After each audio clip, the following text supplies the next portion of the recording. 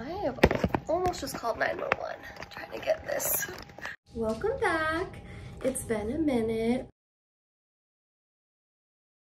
I've been so busy, also had fall break and just went and visited family. I went to Arizona and now I'm back, and I've just been basically non-stop since I've been back home in Indiana.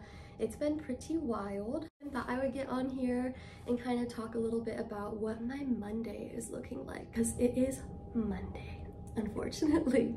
I am starting to get that like little bit of, I don't want to say the word dread because that's really negative, but just starting to kind of just having to really pump myself up to get into working right now. And it's probably because it's been non-stop busy, go, go, go. So many evaluations to complete, and that's just the nature of the job. And October apparently is that kind of month. And so I've completed, let's do a check on how many evals I've completed this year. I've completed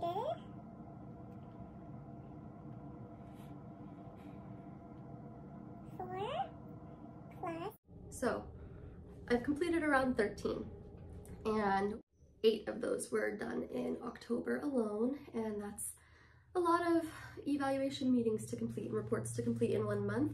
I mean, I think it might be normal for some psychologists. So I was trained in Colorado, and Colorado is very different than most other states.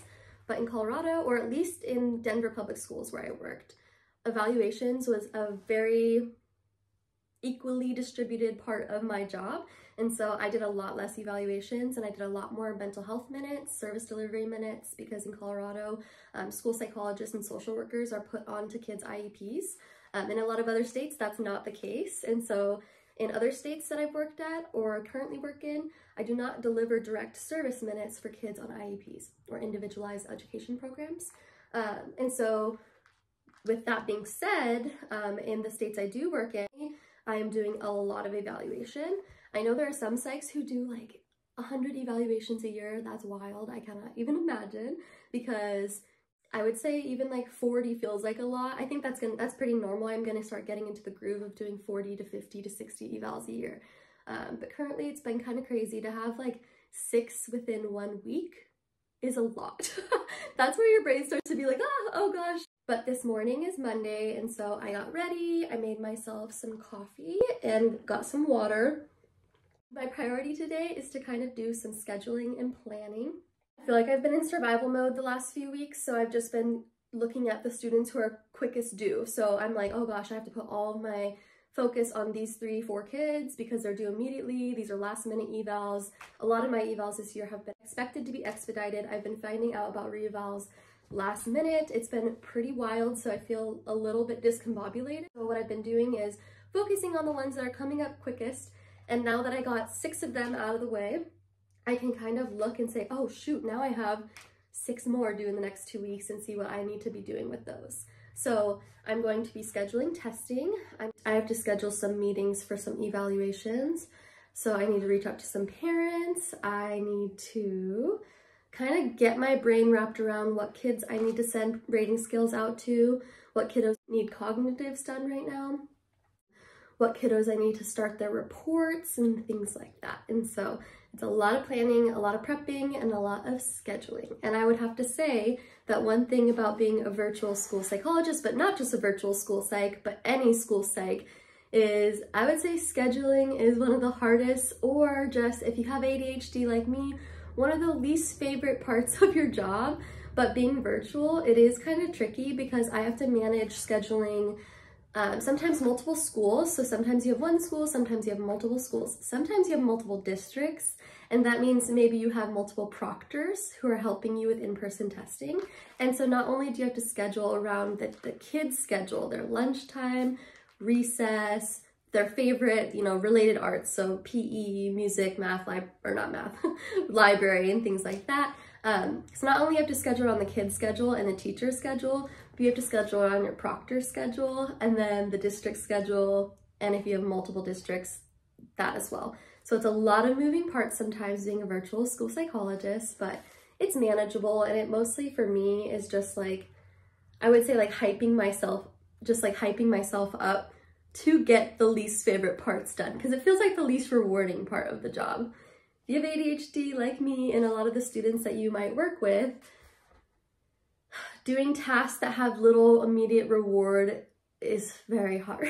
But it can feel nice to get stuff checked off your list. So the way I deal with it is I put stuff in my planner, even down to like scheduling students testing, and then I have a little bit of a dopamine hit by crossing it off. And so I get to actually cross off a lot of stuff from last week, which makes me very happy. Did I do that? I don't know if I did any of that last week. I did that. I finished the student's eval last week. I presented his data last week. Okay, so that's from last week. I need to move on to my current week. I like this planner. What I'm gonna do is look at last week and see if there's anything that I need to carry over to this week. And there sure are, of course. This week I need to send these students rating scales. I like to color code. I can't find one of my whiteout sticks. This one's broken. I don't know how to fix it. Found this little guy. Let's see if he works. Oh, he works even better than my pink one. I just like pink because I don't know. If you have multiple schools, multiple districts, or not, I recommend color coding and just kind of assigning a color in your brain that always goes with either a school, a task, a district, etc. That's a very obviously basic statement. People know that.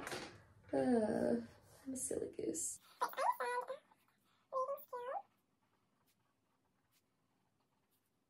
Oh gosh, I'm stressed. It's really easy to get like very overwhelmed, and for me, I don't know about you, but to feel like overwhelmed and then let that lead to being frozen and feeling like down on yourself and feeling like if you miss one thing, you forgot to send this one rating scale or whatever it is, forgot to schedule this thing way far in advance, It's really easy to start like being hard on yourself and feeling like a bad practitioner. It's just not true. Think about all the people who you work with who, if they make a mistake, you give them grace and kindness and love and say, don't worry about it. It's all stressful right now. It's hard right now. It's busy and you're doing the best you can. That's the kind of grace I give others. And then I tend to not do that for myself. And it's just like a little note I want to make to everybody else that I get really hard on myself if I'm not perfect and if I don't have everything done the way it should be. And I think it's because we just all have these high expectations. In the US, our work ethic is real skewed, right? I have extremely high work ethic, but it's almost to my detriment. Like I work way too many jobs at all points in times. I always have a side job.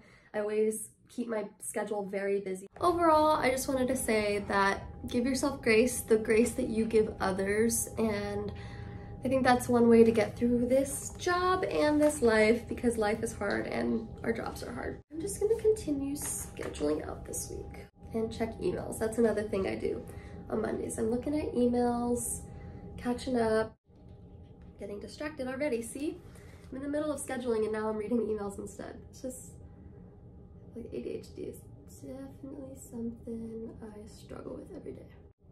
What did she ask us? Testing acronyms.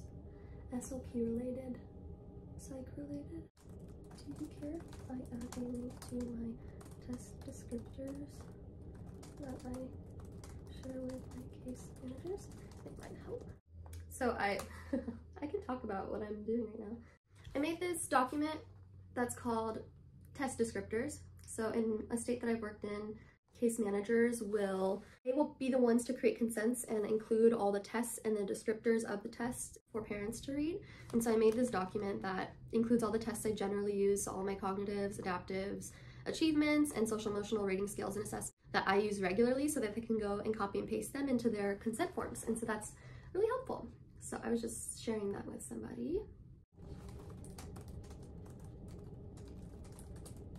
Like people often recreate wheels that are already made, and so that's something that I'm going against this year. I've done a lot of organizing in one of my districts. I created this really nice Google Drive for the Psychologist. I was the first psych hired on the district, so when I got hired there was no leadership. I had no idea what was going on. So I started creating like an organization system as people came on, and then we were all adding to it. And then most of those people were let go last year and new people came on. And I shared this psych drive that I've been working on for the last year. And then people like to like create new things. I'm like, it's already in the psych drive, put it in the psych drive. Just put it there, put it there. And then like people doing all this extra work when there's already a document for it. And so that's one thing I think in districts that's always tricky, like having a solid organization tool. And it's different when you're in a small district versus, or a rural district versus a city district. So like Denver Public Schools is so high, is so many hundreds, I mean thousands and thousands of kids, but hundreds of staff members as well, even hundreds of psychs and social workers, not hundreds of psychs, but like they were all one department. So psychs and social workers, there was I think around almost 300 psychs and social workers. And so there were all these systems already in place, like there are all these organization tools. And so if you go into a small rural district, just be prepared. You may or may not find a district doesn't have any organization for psych resources, and you might make your own. You might try to ask the team where they're already at and things like that. And so that's something I've come up against. Wow, I just got done with hour 10 of working straight. I think a lot of people think that if you're virtual, you don't work as much, but you do work a lot. And it comes in waves, right? Like it'll be really busy weeks and then weeks where yes, you can take a nap in the middle of the day maybe if you have no meetings, and then I just like comp my time, so I'll work later that day. But today, after I got off videoing last, I tested a child, and so I did a Wyatt assessment with a kid. We were writing sentences, and then I had a meeting with a counselor to do kind of consultation and teaching. So she needed help with how to do an FBA. So I'm going to be doing an FBA with her and kind of leading her through the process and teaching her about what a functional behavior assessment should look like, or what I like mine to look like, and she can kind of take it as she learns and make her own. Bless you. And so it was really nice to meet with her. So we planned for one of our students' FBAs. And then after that, I've done a lot of report writing today, a lot of emailing to see if people can finish rating scales.